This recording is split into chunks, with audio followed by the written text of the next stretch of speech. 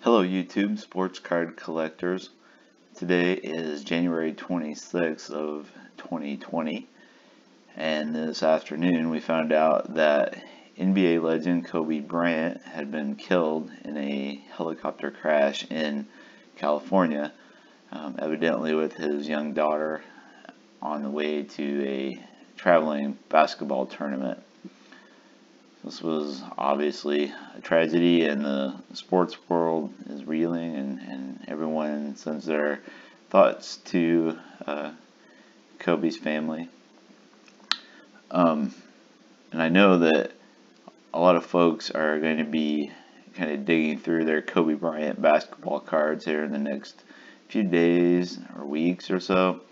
And while I've always been a Kobe fan from a basketball standpoint, I've never been a huge basketball collector in general, but I thought it might be a good time to look at some of his cards and look at the process that I use to learn about sports cards that I'm not totally familiar with. For the big names especially, there is a fairly standard set of steps that I go through that I think you might find valuable, and I'll let us reminisce a little bit about Kobe as we go through it. So I just started here with a Google image search for Kobe Bryant basketball cards. You can see all these different Lakers cards. The gold and purple, blue is everywhere. You can click through to any of the sites you want. But like I said, I really don't know a whole lot about Kobe Bryant basketball cards and what's available. So one of the places that I like to go to find out about available cards, particularly for Hall of Famers, legends, and so forth, is the PSA set registry. So PSA, of course, is the largest authenticator and card grading company that's out there, and they maintain what they call master sets for all of the big names in sports. And so you can just do a search for whoever you're looking for. I'll look for Kobe Bryant.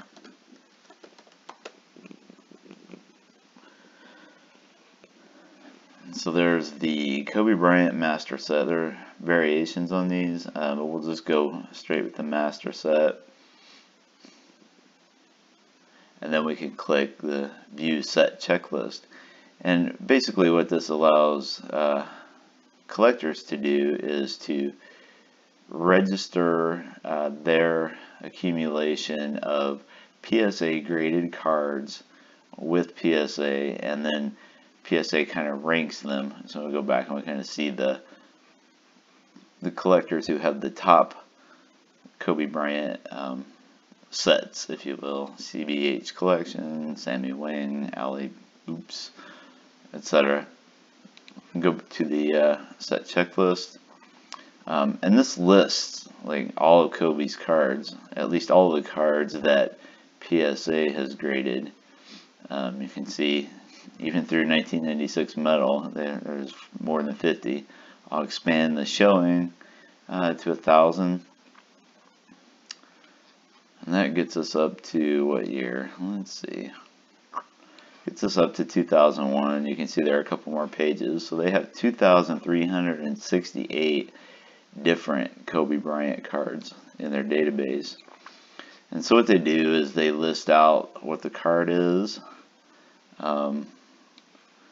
So the manufacturer, the actual set, the player's name, Kobe Bryant, the card number, and then the weight. And the weight is basically a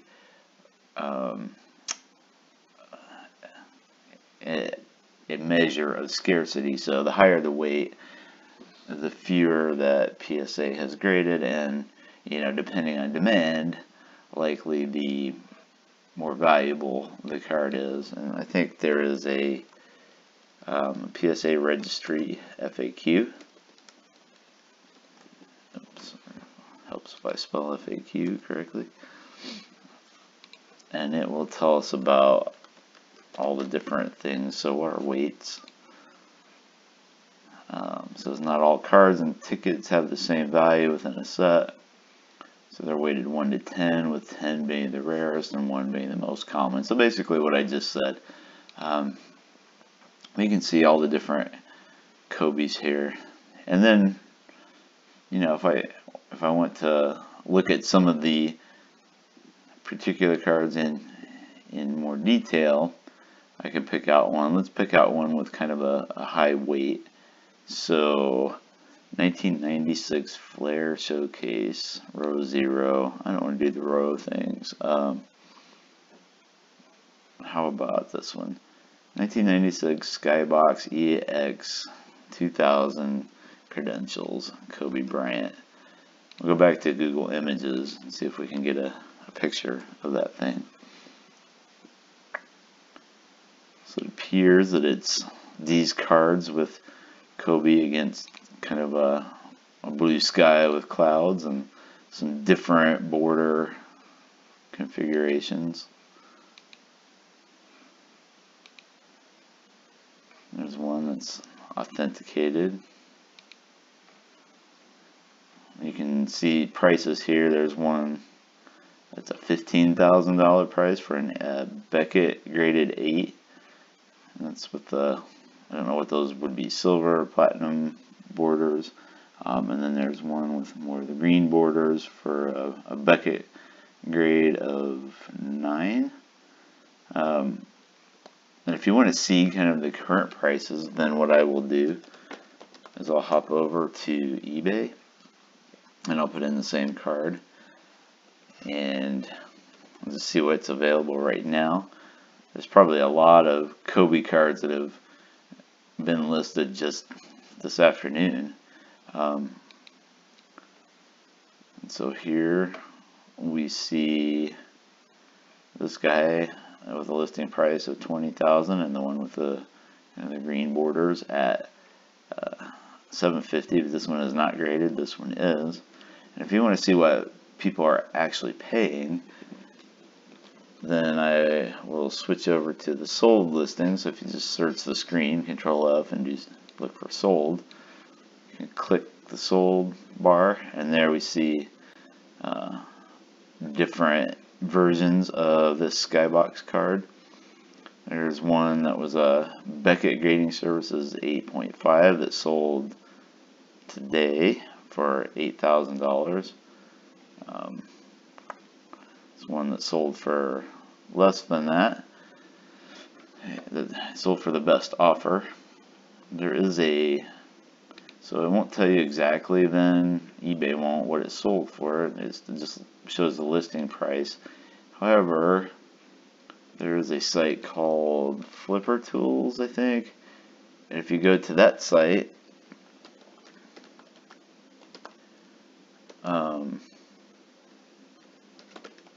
they have like an actual pricing tool, something like that. Actual selling price tool. And if you put in the URL for the item or the item number, it'll pull back the selling price. I assume they're doing this through an eBay API call.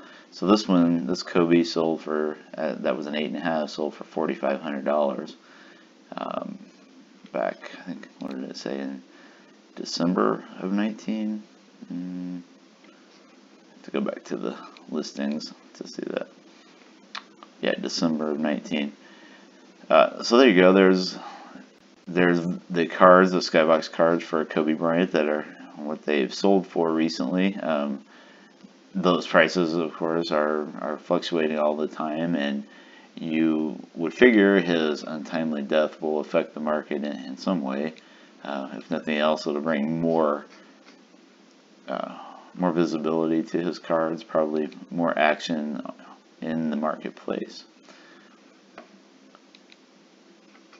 So anyway, that's just a quick run through of how I go about learning about cards for players whose cards I don't know a whole lot about, or sets that I don't know a whole lot about. PSA has a full checklist of their sets, of various sets, and they, like whatever 1970 top supers, the Kellogg sets, all kinds of sets that you can think of. You can get the checklist and kind of an idea for how many cards have been submitted and how many of each grade that PSA has assigned to each one.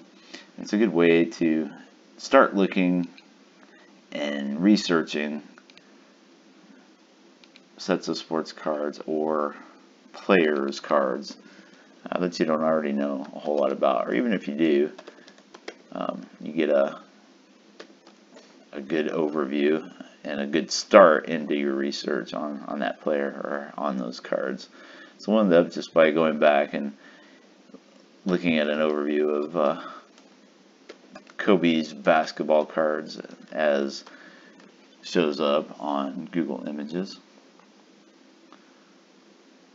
So again, lots and lots of variety over the years with 2,400 some cards. It's not surprising that that is the case. Lots of championships, lots of memories, one of the all-time greats, and obviously gone way too soon. So thanks for watching, and if you like this video, please like it and subscribe to our channel.